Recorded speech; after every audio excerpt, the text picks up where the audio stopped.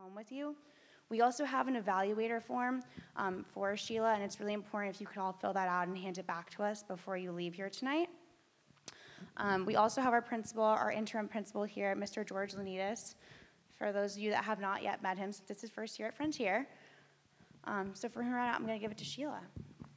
Awesome. Thank you, Amy. Let me just share a little bit of information about myself. My name is Sheila Knesny. I'm one of the Associate Directors of Financial Aid at UMass Amherst. I've been doing financial aid for about 35 years. I also have done financial aid for 2 children, so I have a pretty good understanding of the financial aid process, and throughout this presentation, I probably will insert some tips from my own experience that I thought was very helpful. We're going to talk about financial aid tonight and the benefits of attending this presentation and the resources and the process. It should take about an hour to go through the entire process, financial aid seminar. If you have questions, I'll take them along the way as long as it doesn't interrupt the flow of the presentation too much, because I want to make sure that it doesn't take too long to get through the presentation. And then at the end, I will stick around for a while, so if you have some personal questions that you would like to ask me, I'm more than happy to answer them. But keep in mind, if you do have a general question, more than likely there are other people in the room that have that same question, so don't be shy about asking your questions. These slides can all be found online at mefa.org/events, so you don't really have to take notes. The slide presentation is available online, okay? So we're hoping to walk you through the process. We used to have a slide at the beginning of this presentation. I've been doing this for a number of years, and the presentation slide was, "You can do this." So I know you folks can do this. You're going to get lots of good information tonight. Okay, so the next slide is talking to you about what MEFA is. Massachusetts Education Financing Authority is a not-for-profit state authority that was created in 1982. It helps families plan, save, and pay for college, and they are really awesome. So I highly encourage you to keep on track of your college planning with MEFA. The evaluation form that you fill out tonight also allows you to put down your email address, and they will send you timely emails. They won't be long emails. So right now, the emails will be probably about the financial aid process, but as we get a little deeper into it, they might talk to you about the admission process. They're on Facebook, Twitter, and LinkedIn. They have really great webinars. So, for example, if you have questions about how to complete the profile form, there is a webinar out there on mefa.org about completing the profile form. And then the mefapathways.org is awesome information for high school students. Okay, so next we're going to talk about our agenda for tonight. So the agenda for tonight is we're going to talk about the types and sources of financial aid, the application process, how financial aid decisions are made, paying for college, and free resources. So before we start talking about the types and sources of financial aid, this is where I'd like to provide a couple of tips that was really helpful when we were doing financial aid for our 2 children. The first tip is to create a Gmail account or a Yahoo account, some unique email account that both you and your student has access to, because more than likely, not more than likely, definitely, all of the information that you're going to be getting from schools will be electronic. They're going to send emails. And you want to be able to read those emails too. Let's just say that it's a good process for you and your student to have access to those emails, because some of these emails that they're going to send will be for additional documentation, follow-up questions, so it's all going to be electronic. And the other thing that is really helpful is to either set up a Google Doc or folders. So once you have your list of colleges that you are interested in applying for admission, create a folder. And on the outside of that folder, put the deadlines for admission and financial aid, because each school can have a different process. And this way, you have a folder or you have a Google Doc, and you can refer back to that document, and I guarantee you throughout the entire senior year and even beyond that. So for example, if they get a merit scholarship, we're going to talk about merit scholarships in a little bit, you may want to refer back to that merit scholarship letter, because perhaps after the first year you might forget what the stipulations are for keeping the award. So you're going to pull out the letter and you're going to look at the letter. So it's really helpful to do those two things. Create some sort of a document that keeps track of each school. And if you have more than one senior, if there's a set of twins, then you want separate folders for each one of them, or separate documents. On to the types and sources of financial aid.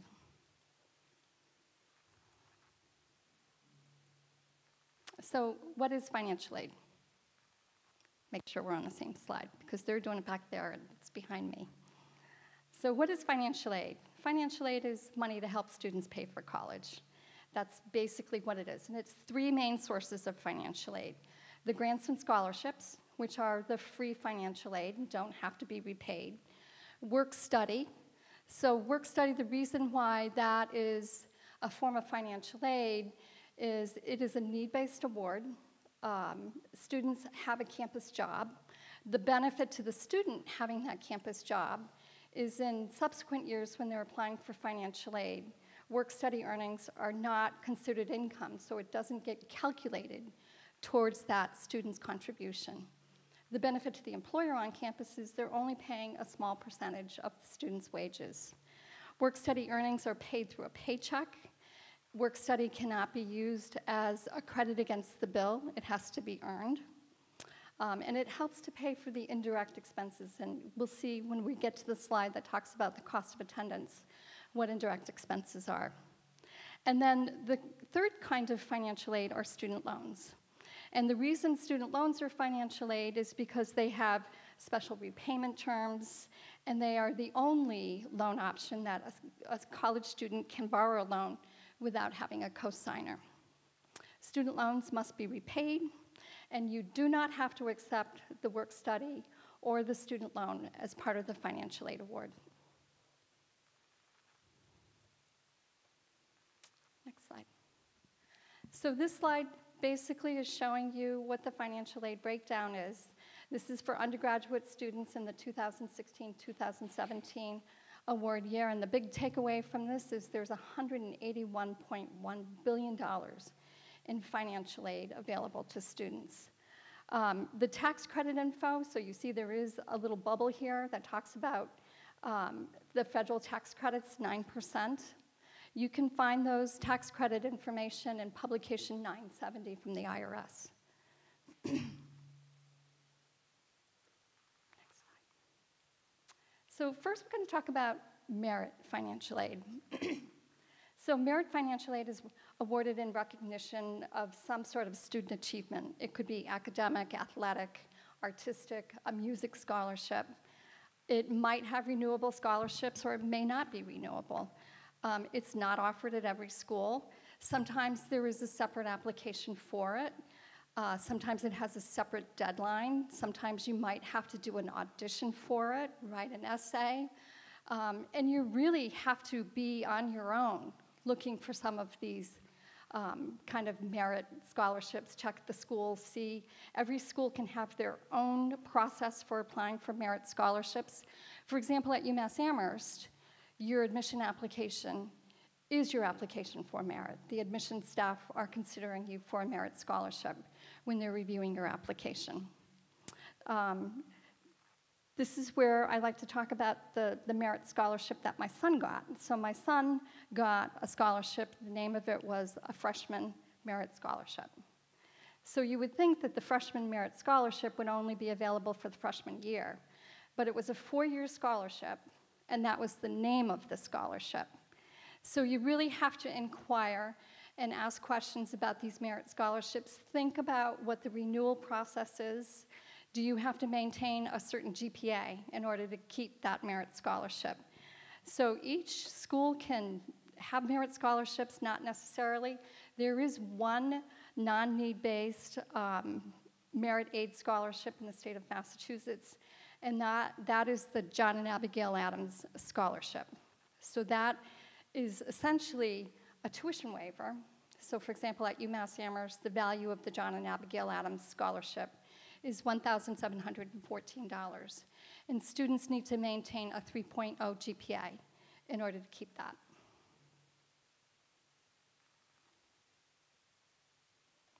Okay, I think that's everything on that slide. Okay, next slide is talking about need-based financial aid.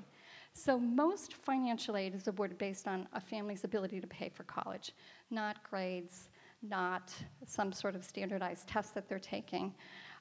Most federal financial aid and most Massachusetts financial aid is based on financial eligibility.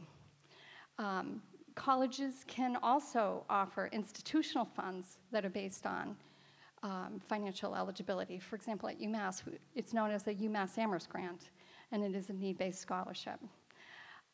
Students need to be making satisfactory academic progress in order to keep their financial aid. And you will hear a lot about this once the student enrolls in school.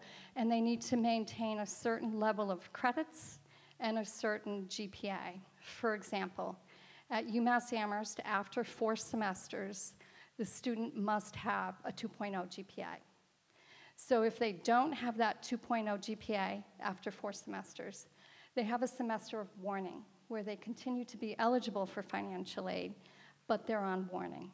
So if they subsequently, after that 1 semester of warning, still don't have that 2.0 GPA, they need to appeal to the financial aid office in order to keep their financial aid.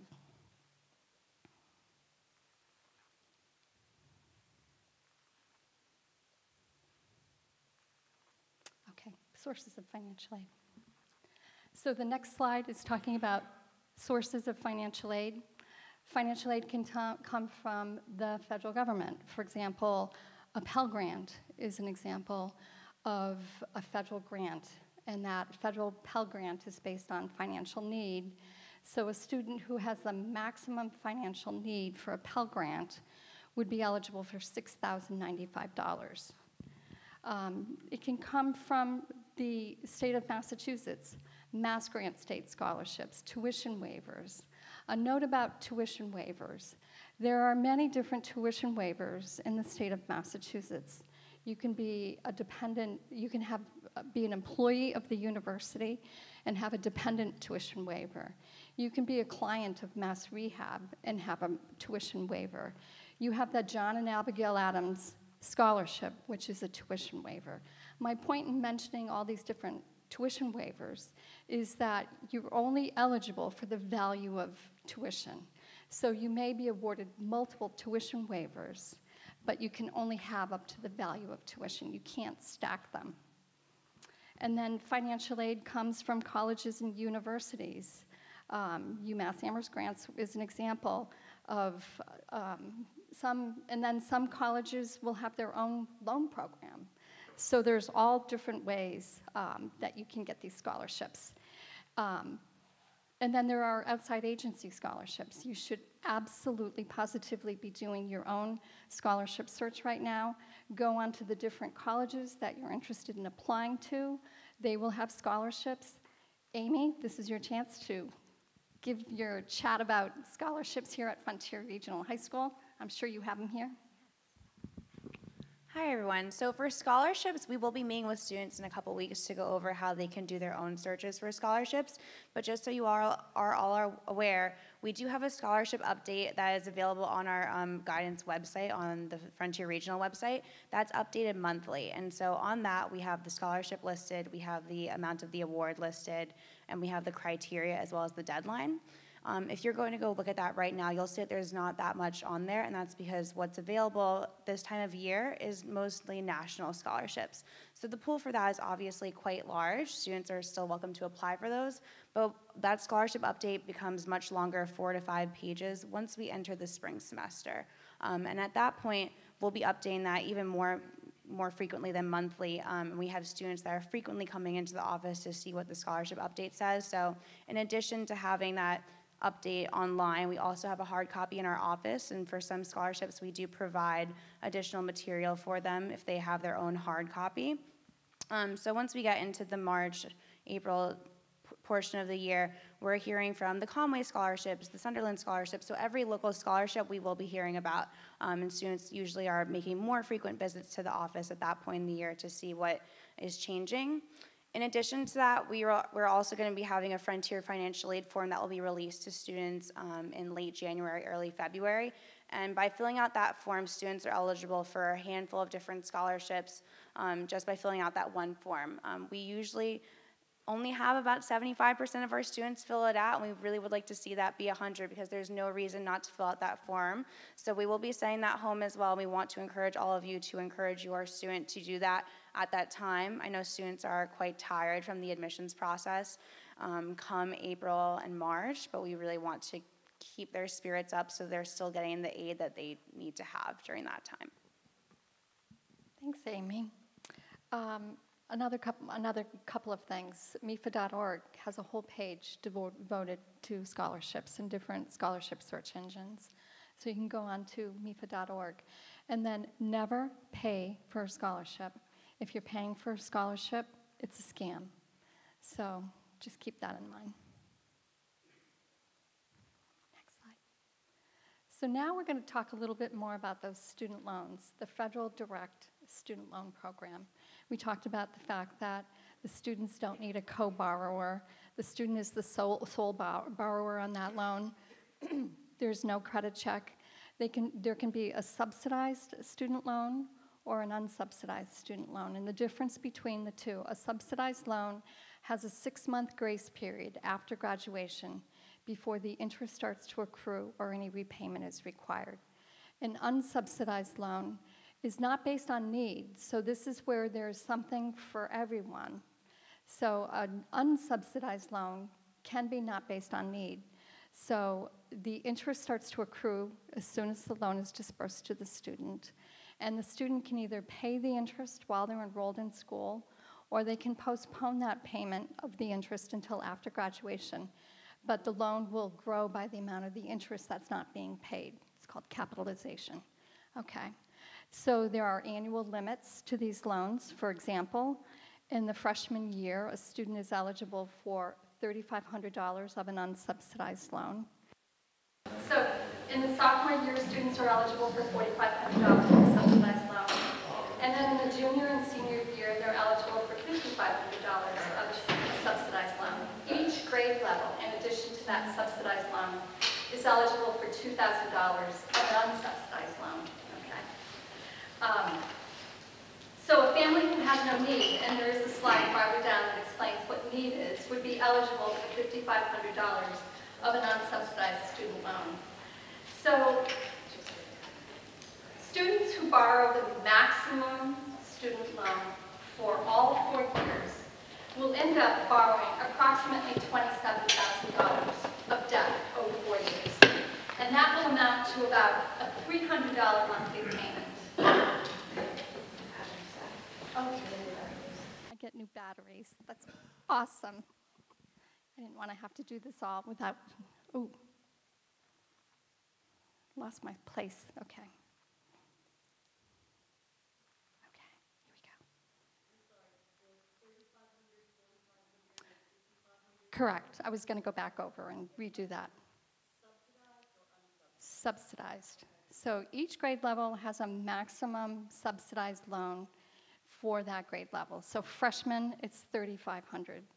Sophomores, it's $4,500. And juniors and seniors, it's $5,500.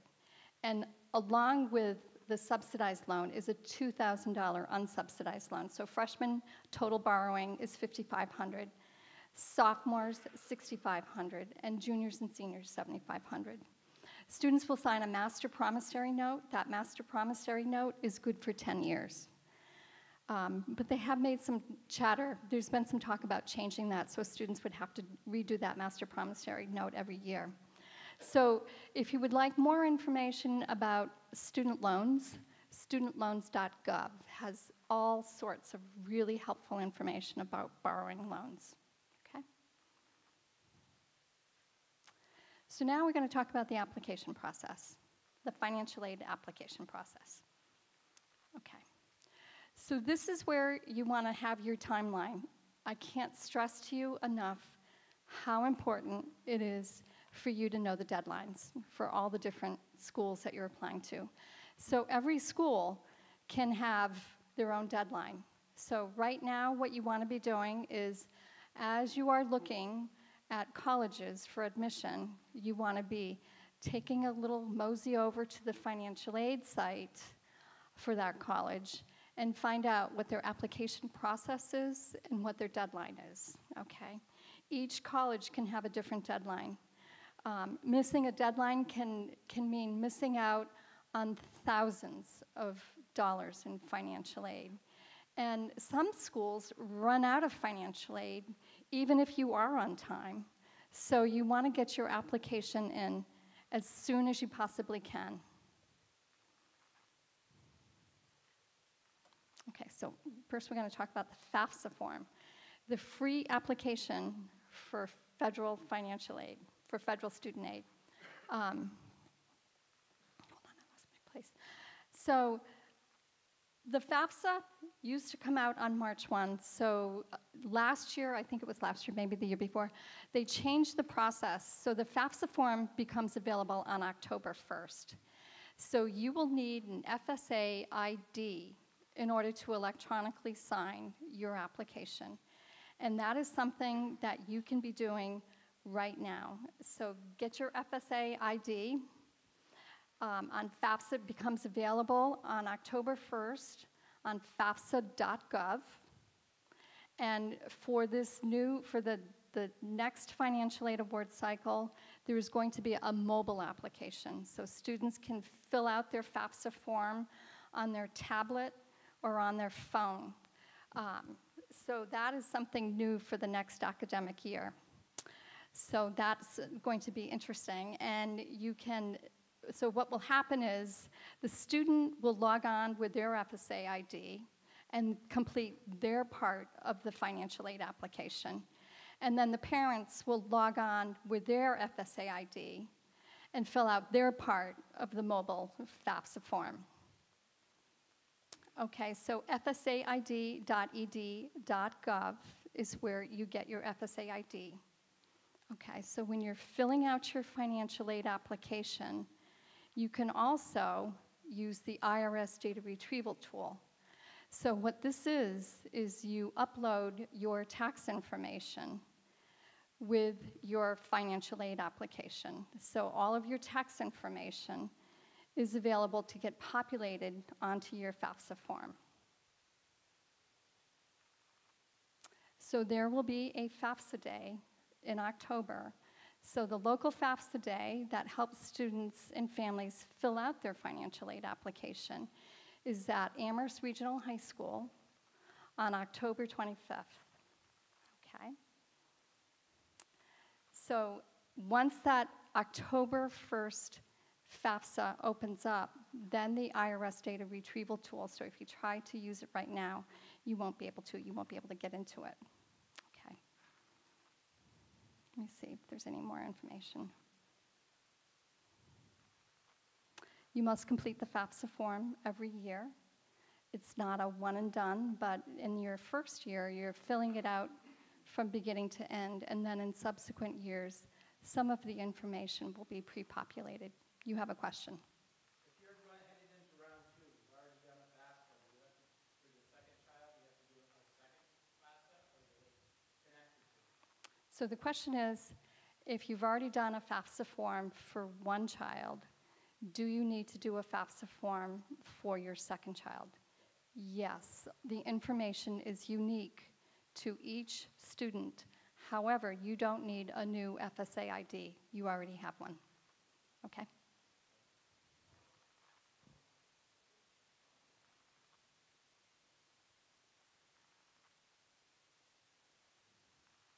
Okay, there's so much information on each slide. I want to make sure that I get it all for you. Yes? Just a quick question about the seminar at the regional high school in Amherst. Yeah. If I go to their website, will they have times and? Yes. Okay. Yes.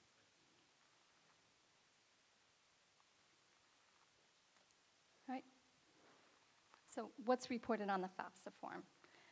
You need to be a U.S. citizen or an eligible non-citizen in order to apply for financial aid. It lists all the colleges that the students are applying to. You're filling out parent information, so if parents are married, if parents live together and are not married, you include both parents. If parents are divorced, you only include the custodial parent's information on the FAFSA form. So who is the custodial parent? It's who the student lived with the most in the previous year.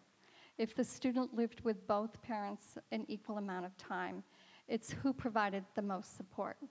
If parents provided equal amounts of support, make a decision. Who is the custodial parent? One parent is the custodial parent.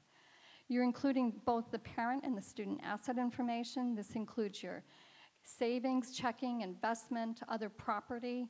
So what I always like to tell families is you're filling out your asset information as of the day that you are completing the FAFSA form, and you cannot update it.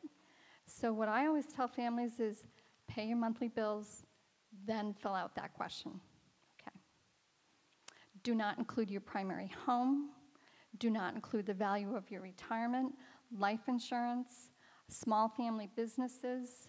Include the number in the household size and include the number in college. Make sure you include that college senior as someone who is in college, and you must exclude any parents that are in college. Same-sex parents who live together and parents who have never been married who live together complete the FAFSA form together. Okay.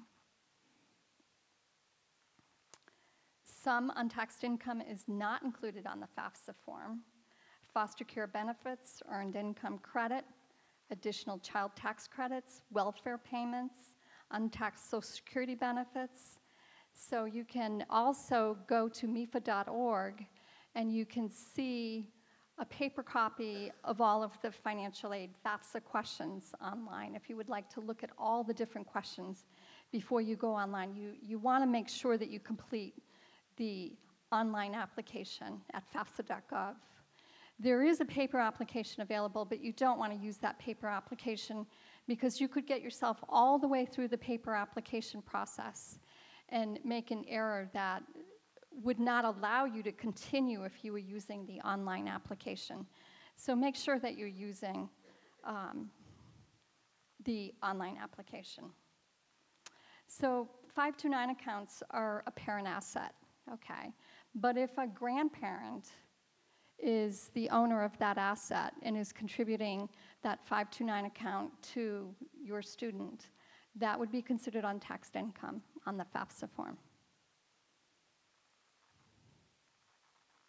Okay, other financial aid applications. So in the beginning, we talked about the fact that you want to look and see what each school's application process is. So schools can have, all schools must ask you to complete the FAFSA form, but they can also ask you to complete the profile form, and they can also have an institutional application. It's unusual that there's also an institutional application, but some schools still do have an institutional application. So the profile form is typically completed by the more selective colleges that have larger endowments that are using their own needs analysis formula to award that institutional financial aid. Now, some of those selective colleges will ask you when you're filling out the admission application, do you plan to apply for financial aid? My daughter answered no when she was filling out her admission application to one of the colleges. And then I just went in and filled out the financial aid application, and I got a call from the college saying, wait a minute, you said you weren't filling out your financial aid application. So I said, no, she must have made a mistake. So some schools, your application for admission will take a different route if you're applying for financial aid or you're not applying for financial aid. Some schools are need blind. For example, UMass Amherst is need blind. No one in the admissions office knows anything about the financial aid application process for a student. But some other schools may be need sensitive. So if you have two students who are academically the same, but one student might be needy for financial aid and the other one might not be needy for financial aid, they may choose the student who is less needy. Some schools, if you don't apply for financial aid in the freshman year, you're not eligible to apply for financial aid again until the junior year. So you want to make sure that if you are applying to some of the more selective schools or you're looking at the financial aid application process, make sure you understand what the process is for each school. The profile fee is $25 for the first school and then $16 for each additional school. So make sure that you need to complete that profile form before you complete it for each school. There is no longer a separate application for non-custodial parents on the profile form. So the custodial parent will fill it out and then the non-custodial parent will fill it out.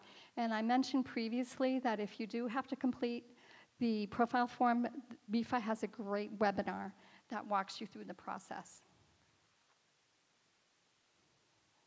You have said that there's a paper form for the FAFSA. Is there a paper form for the CSS as far as just to, I'm not saying to fill it out in paper, but sometimes it's good to. Sometimes it is good. Yes, I'm sure you can go on their website, the college.Org. You couldn't find it? Let me follow up and I'll get the answer for Amy, okay? Because I'll get that answer for you.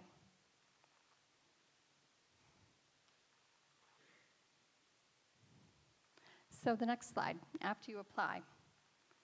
So you're filling out the FAFSA form with a school code. Each school has their own code. We get the information electronically. So you, the student, will also get a student aid report, a SAR.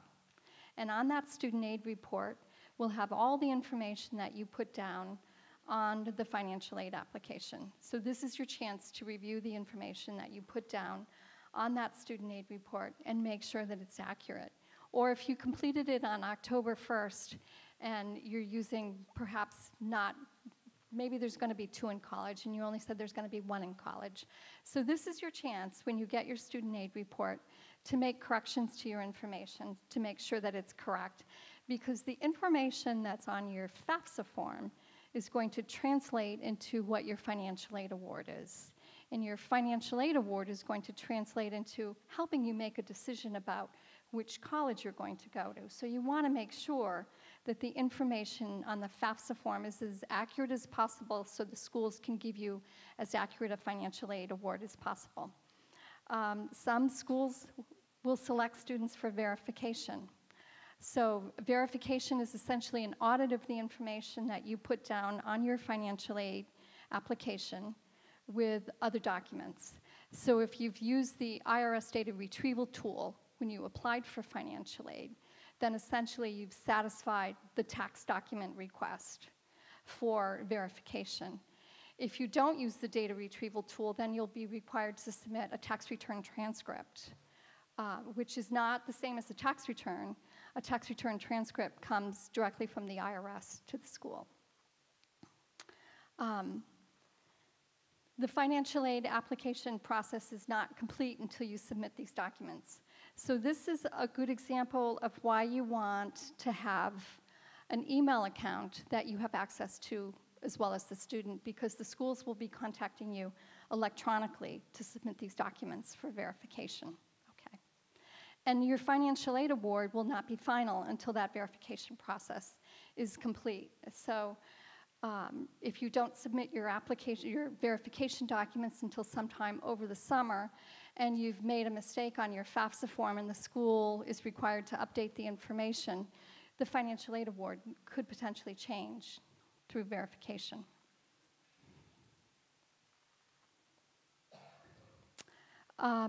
So you're filling out your financial aid application in October. So if your circumstances change since you complete that financial aid application process, each school will have an appeal process so that if your circumstances have changed, they can go in and take a second look at your eligibility for financial aid.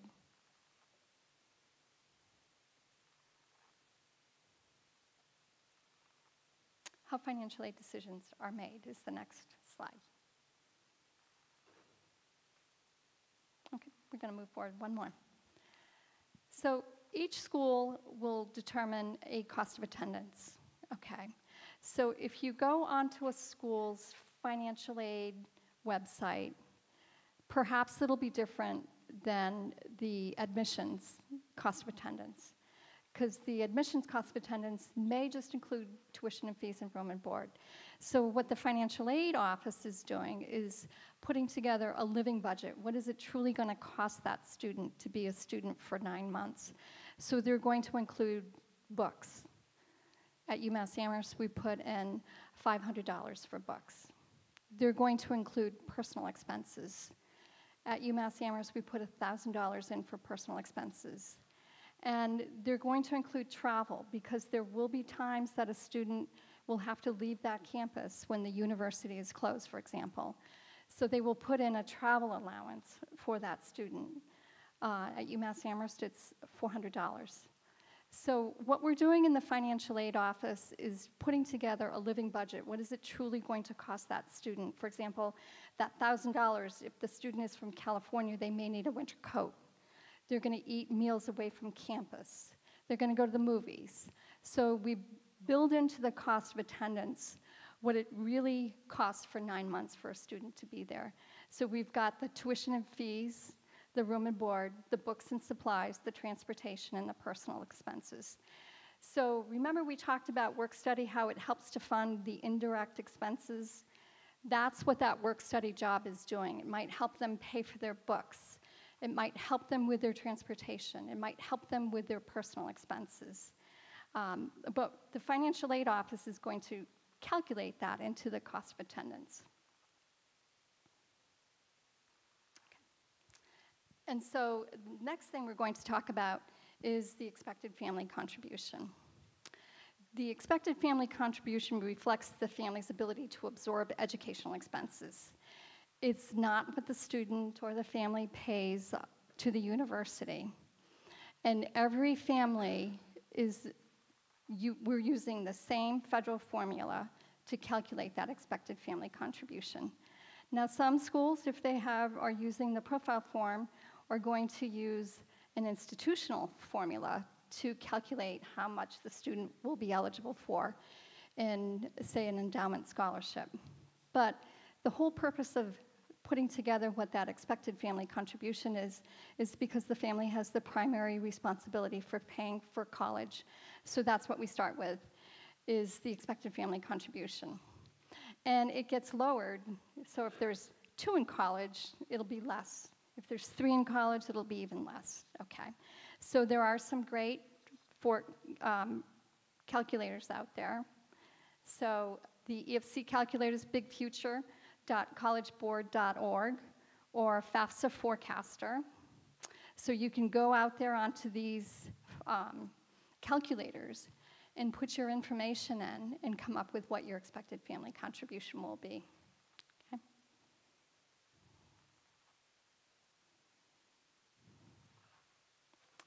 Each school is required to have a net price calculator.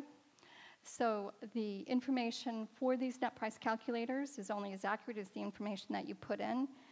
Different schools ask different questions on their calculators. And the net price calculators do not include the full cost of college. So commuters will see housing costs with the net price calculator output. MEFA has some really helpful tools on their website, again, to help you with these net price calculators. And that's at mefa.org/using net price calculators. So it's really helpful information. And it provides a personal estimated net price of what college is going to cost. Some schools ask a lot of questions on their net price calculators. So here is the formula that we use to determine eligibility for financial aid.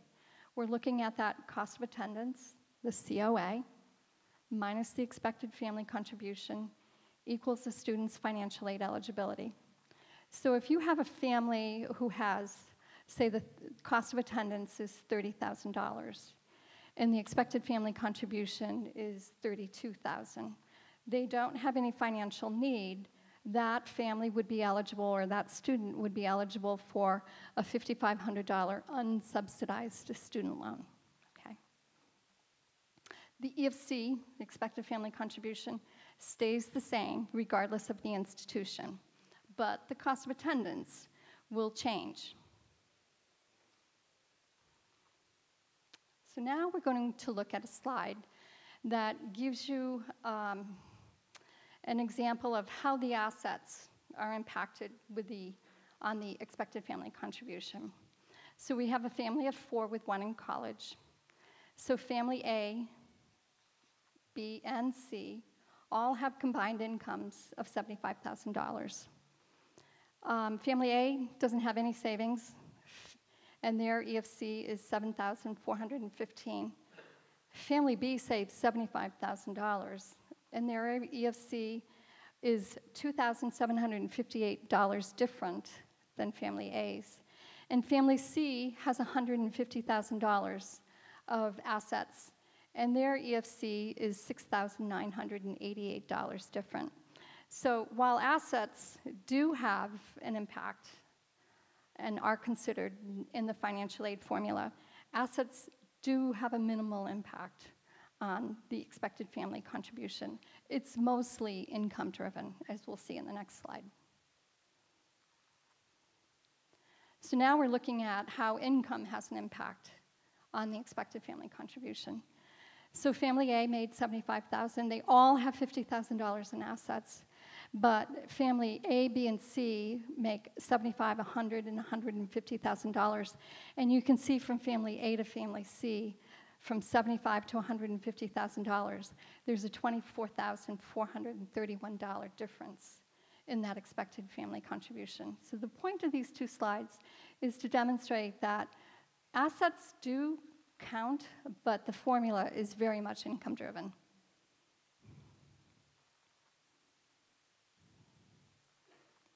So now we're going to see how the formula works.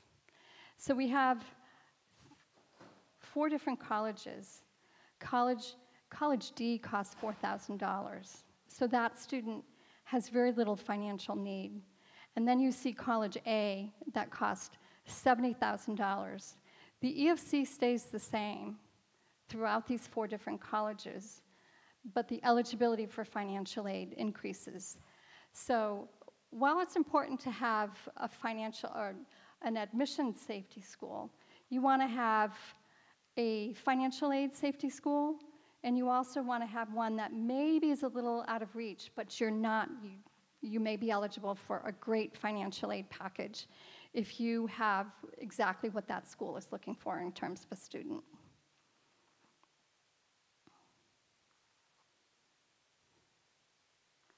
So now we're going to, this slide demonstrates how the formula works and what happens with money being put into the barrel. So the unmet need and the EFC are the family's responsibility, okay? So we have an expected family contribution here of $5,000. That's the first thing that goes in the barrel. Then the student got perhaps a merit scholarship for $9,500. That's the next thing that goes into the barrel. They're eligible for $15,500 in grant money. They've got the maximum student loans for $5,500. They've got a $2,000 work-study award. So they have unmet need of $7,500. So the $5,000 and the $7,500 essentially are the family's responsibility for paying for college, along with the fact that that work-study award has to be earned. It can't be deducted from the bill that the student receives.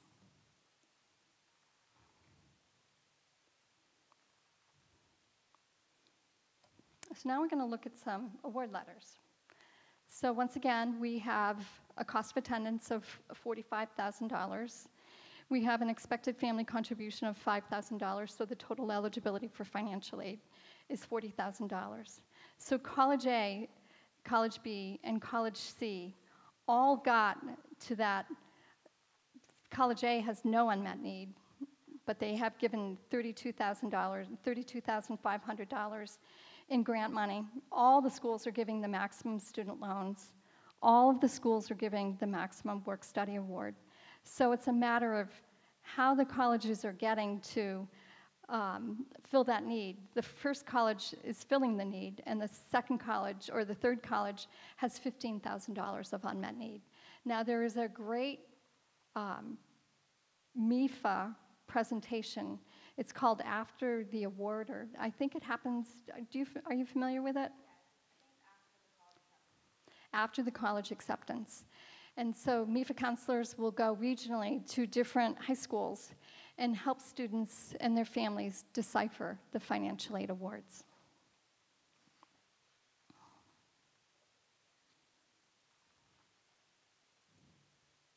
Okay, so the next slide, once again, we've got the $45,000 cost of attendance, $5,000 in the EFC, $40,000 of eligibility.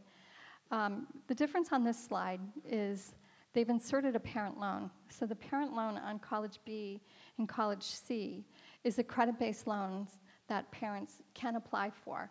They're not necessarily going to be eligible for that parent-based credit loan, but they're putting that in as part of the financial aid award. So you can see all three different colleges have the same unmet need. It's just a matter of how they got there. And College C didn't give any grant money whatsoever, so perhaps that student was a late applicant at that school, and that's why they didn't get any grant money. So the next section that we're going to talk about is paying for college. So this is where we like to talk about the past, the present, and the future. So use all three when coming up with how to pay for college. So past will be any student savings, summer earnings, parent savings. Do you have a 529 account? How would you like to use that savings that you've got? Your present income. How much are you willing to pay when that bill comes? The colleges, many colleges will offer a payment plan. For example, at UMass Amherst, we have a 10-month payment plan. 5 payments go to the fall semester, 5 payments go to the spring semester. So for an enrollment fee, you can spread out the cost of what you owe over 10 months. And then after you've thought about the past, the present, if you still owe a balance, then you might want to think about a private education loan. MEFA has a great one. There are many different credit-based loans.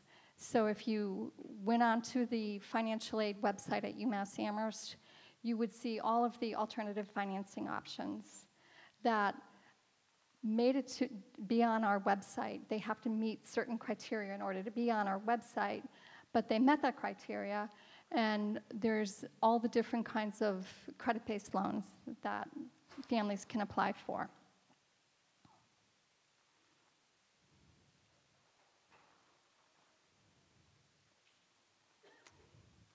So let's talk about additional considerations that you need to think about.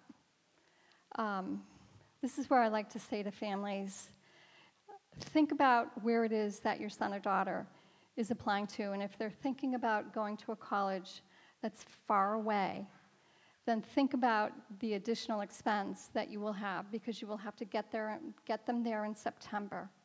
They're going to want to come home for Thanksgiving. They're going to have to come home at the end of the fall semester. You're going to have to get them back for spring semester. They're going to have to leave for spring break for a week. Then you're going to have to get them back in May at the end of the semester, and then think about one emergency visit. So figure out what one trip will cost you, and then times it by at least 6, and add that onto your cost of attendance, because that's an additional expense that you will have. Think about what their major is, and are there expenses associated with their major that you may not know about. This is when I like to say there was one semester that my daughter was doing a clinical rotation, and she had to cross the Verrazano Bridge every day for a whole month. So we got our fast lane pass, and it had an additional $350 on it, and we couldn't figure out what it was from. And then we remembered that she was crossing over the Verrazano Bridge every day to go to this clinical rotation. Are there medical supplies? Are there artistic things that they will need? So these are all the additional financial considerations that you need to think about. Think about it in terms of total enrollment. Is it a 4-year program? Perhaps it's a 5-year program. Are there other siblings that you need to be thinking about? Is the student considering graduate school? Know your credit score before you apply for credit-based loans. If you are denied one of these credit-based loans, the parent loan for undergraduate student, then the student becomes eligible for additional unsubsidized direct student loans. So you want to compare each school's net price after the financial aid offers are received. So go to one of those great sessions that MEFA offers after the acceptance. So paying for college in Massachusetts, you have options. The mass transfer, so if you went to a community college for 2 years, and then you move on and go to one of the state universities, they have a automatic transfer program. The Commonwealth commitment, the tuition break if you live out of state. Obviously, it doesn't apply to people in this room because most of us are all in-state residents. So the Commonwealth commitment, you begin at one of the Massachusetts community colleges, you complete your associate's degree within 2.5 years, you transfer to one of Massachusetts state universities or UMass campuses, and then you complete your bachelor's degree within 2 more years, and you maintain full-time continuous enrollment and a GPA of 3.0, and you're eligible for a scholarship. You get a freeze on tuition and mandatory fees for all 4 years upon entering the Commonwealth Commitment Program until the student leaves or graduates, and you get a reduction in tuition and mandatory fees. So that's something to think about. So the financial aid office. So you want to look at the college that you're admitted to and use the resources that that college has to help you. Ask for special considerations. Can I appeal my financial aid award? So if you've lost your job or you're underemployed, perhaps there's an appeal process. If there are medical expenses that are exorbitant or you have high medical expenses, ask about what the renewal criteria is. Remember, one of those colleges I talked about, you can apply for admission or financial aid in the freshman year, but not again. If you don't apply, then you're not eligible to apply until the junior year. Use every avenue of the financial aid office. Go in person, go to their new students orientation. Make sure that you check out their websites. Make sure you know what their scholarship opportunities are. So the FAFSA Day. So FAFSAday.org is where you register to attend one of those FAFSA Day sessions. Like I said, the one at Amherst Regional High School is on October 25th. Myself and one of the associate directors from Amherst College were the co-site coordinators for that. So if you would like some help filling out your FAFSA form, it's going to be in the library on October 25th in the evening. I think it's at 7 o'clock. Scholarships, fastweb.org, goodcall.com, MEFA, and MEFApathway.org are all good places to go for resources. So after the college's acceptance seminars, they provide assistance and clarity on your financial aid award, the college bill, different payment plans, college loans, what to ask the financial aid office.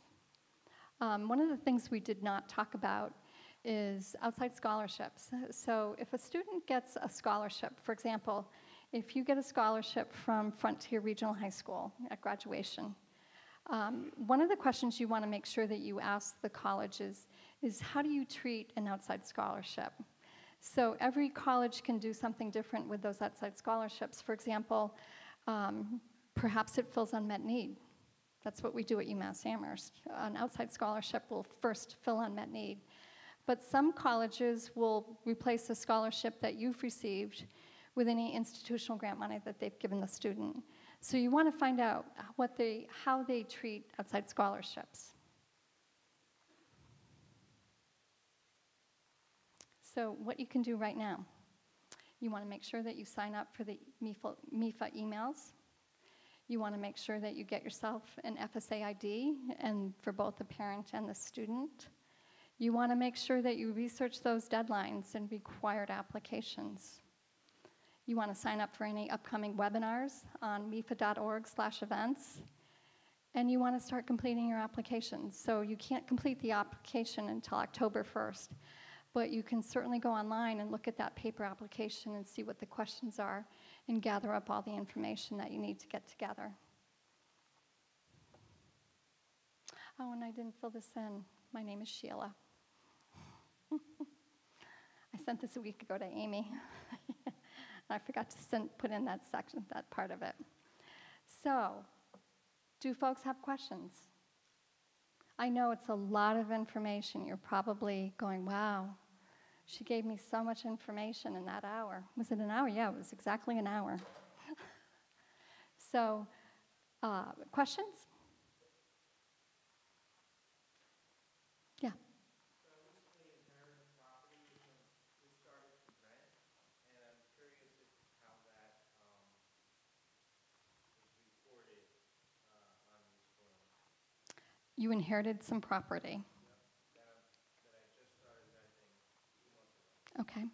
So you would include the value of the property on your FAFSA form. The assessed value or the market value? Market value.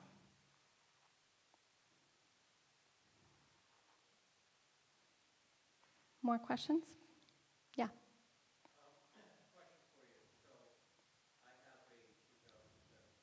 I would be using. So it's a tax return. Now, this year, my employment status changed and it's drastic change.